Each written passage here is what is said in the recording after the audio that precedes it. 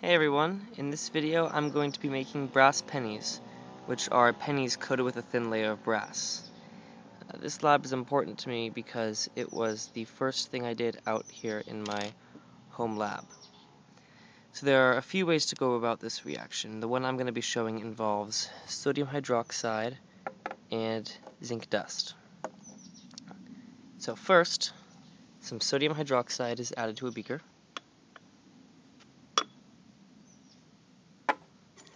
And dissolved in water.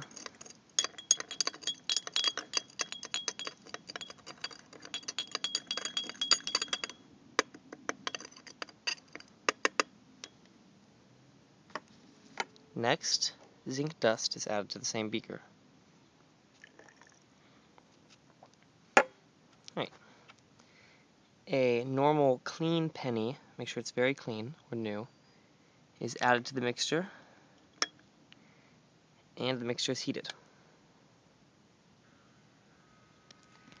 Now, once you see it start to gently boil, you can examine the penny and see when it turns silver. Once it turns silver, it has been coated with zinc, and the process is complete for this step. So you're going to remove it and wash it in some distilled water. So I'm going to let mine heat, and I'll get back to you when it is done being coated with zinc. Alright, my penny has been gently heating for a couple minutes now, and if I put it up against the beaker wall, you can see that the color has changed from copper to zinc. So, I pull it out and wash it in some distilled water.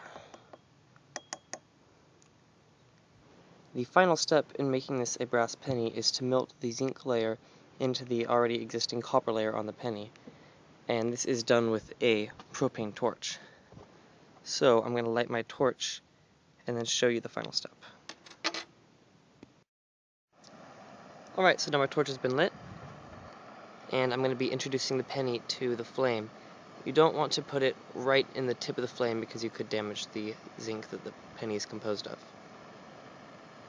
So with gentle heating, you should be able to see a pretty immediate change to a brass color. And there it is. Brass penny. So I'll cool it in some water. And there is my brass penny.